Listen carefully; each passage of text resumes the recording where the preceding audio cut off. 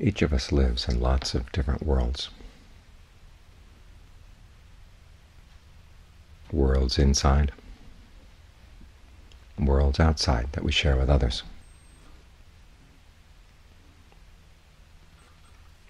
And there's no clear boundary between the inside and the outside worlds. Many times we bring the outside in, and we go out to inhabit the outside.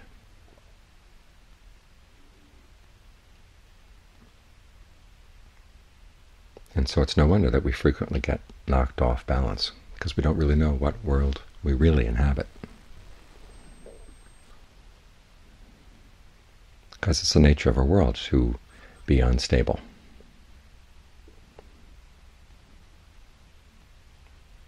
And our outside worlds are especially unstable because we're negotiating those with other people who are in the same worlds. It's like those vast computer games, those alternate realities where lots of other people are playing at the same time.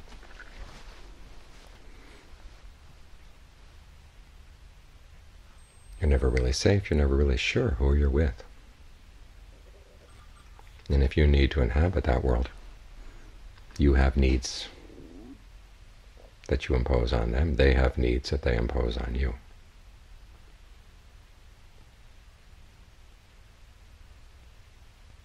And the very conditions of being in a world is unsafe. It's going to crash down on you sometime if you're not careful. This is why when we meditate, we're trying to develop an inner world.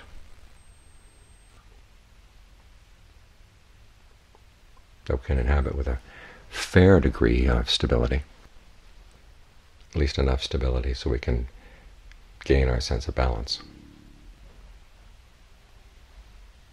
and have a sense of home.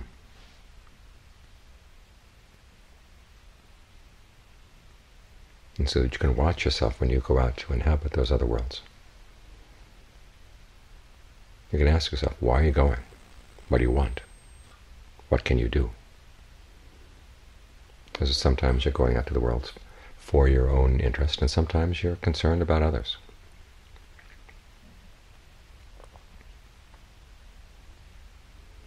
Sometimes your motivation is good, skillful. Sometimes it's good but not skillful.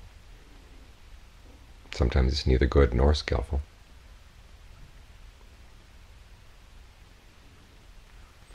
But it's so much second nature that we hardly stop to think. We just go out, go out, go out. Then we come back in, we bring the outside world back in, so we don't really know where we are. The purpose of the meditation is to have a clear sense of belonging here,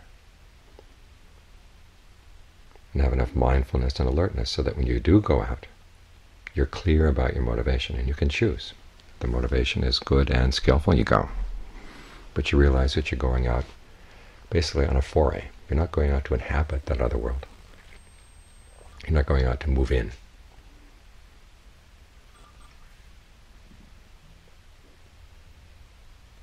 You're going out because there's good things to be done, skillful things to be done, and when you've done them, you come back home.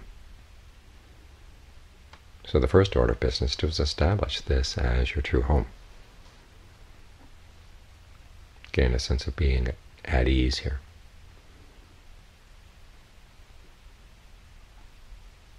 This is why we focus on the breath, because the breath of all the different elements and properties of the body is the one that's closest to the mind, and it's the one that you can use to adjust all the other properties, so that you feel at home.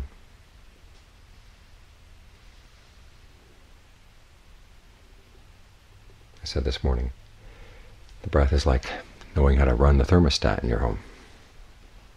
So when it's too hot outside, you can come in and cool things down. When it's too cold outside, you can come in and warm things up.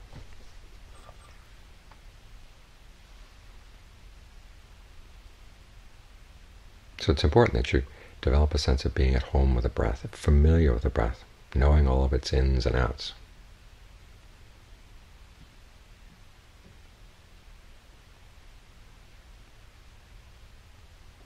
And using the breath so that you can really inhabit the whole of your body, so you can really be comfortable inside your own skin.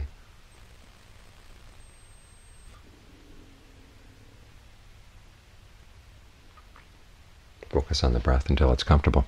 Find what rhythm and texture you like right now. And then gradually work through the body to see how the way you breathe relates to the different parts of the body.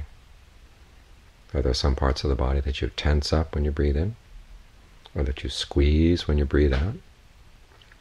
Try to breathe in and out without tensing or squeezing.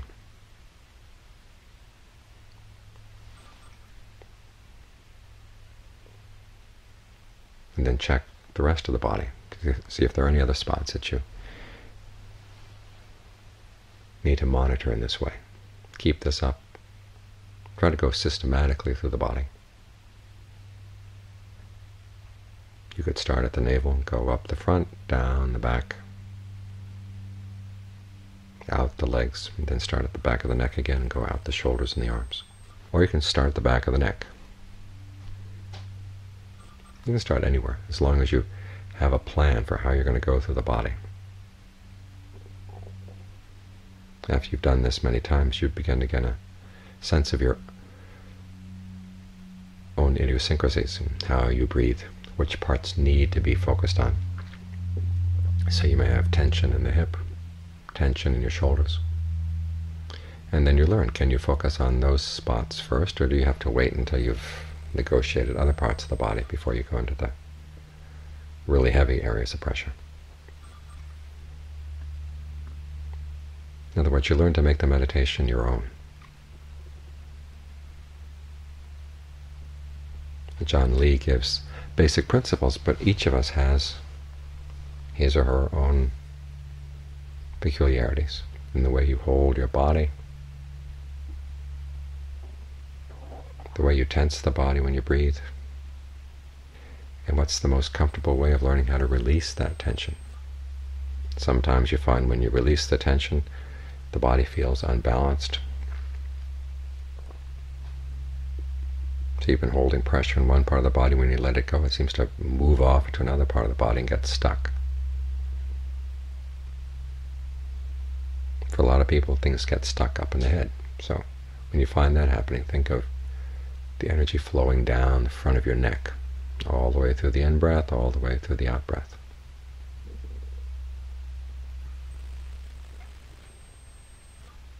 In other words, learn how to inhabit your body with a sense of ease and comfort, fullness, satisfaction. Breathe in a way that feels gratifying. And then learn how to share that gratifying feeling with all the different parts of your body.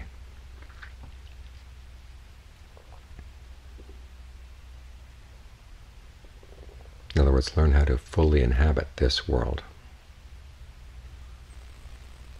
that you create around the breath.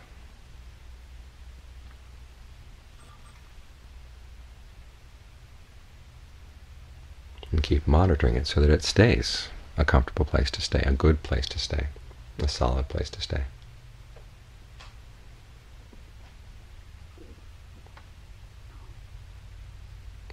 Now you find that your thoughts tend to wander off because you've got all those other issues outside.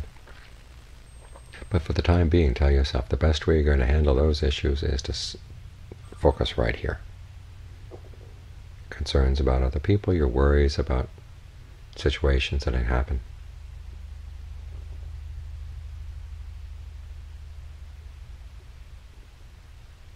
Regardless, the best way to handle those situations is for you to be well established here inside, so that you're coming from a position of strength,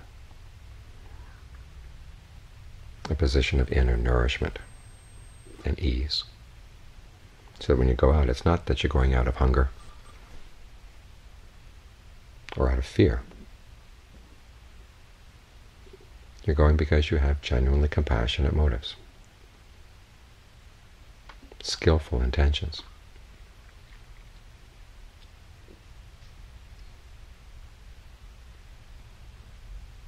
Now, if you catch yourself moving out without skillful intentions, realize that that's just what the Buddha calls becoming. It's a created little world, which, if you inhabit it, is going to come crashing down. So you do your best to get out.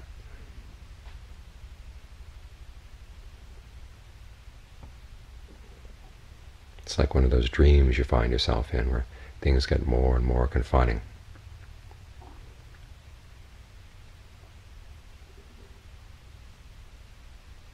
And suddenly remember, even though the dream seems hopeless, it is just a dream. You can get out. You wake up. So whatever the little world that you create, if you find that it's a dangerous world, a precarious world, an unskillful world, you don't have any commitment to it.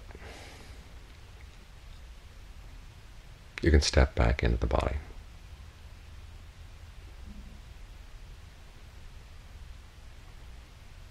And having the body as your foundation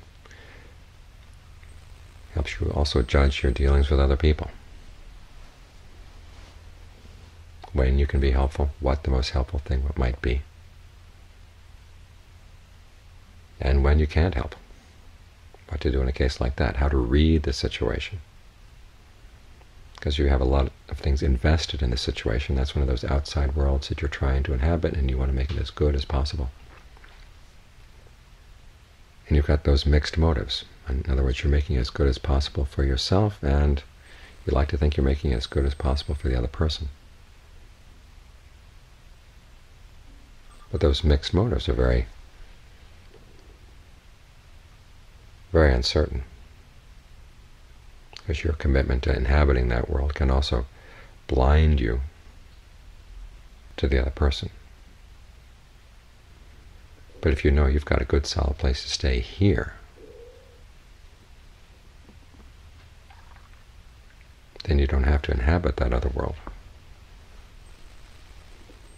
You don't have to invest your happiness there,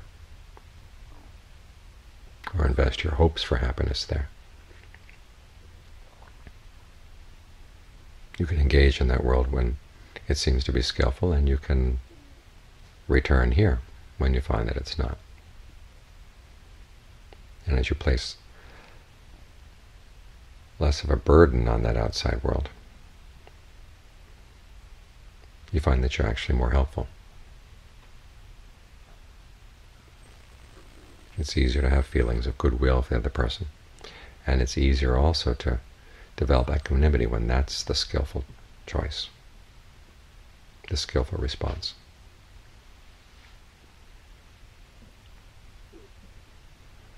This is why meditating is not a selfish act.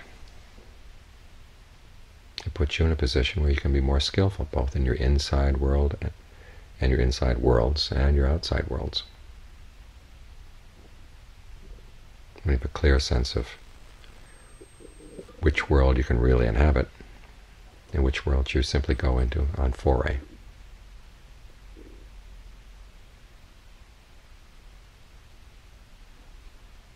So while you're here, take advantage of the opportunity to get as solidly established in this inside world. Like I said, be as comfortable as possible in your own skin.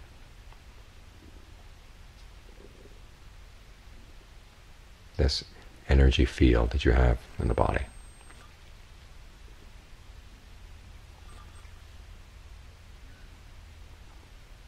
As you learn how to inhabit this world, you find that you can deal with other worlds with a lot less suffering.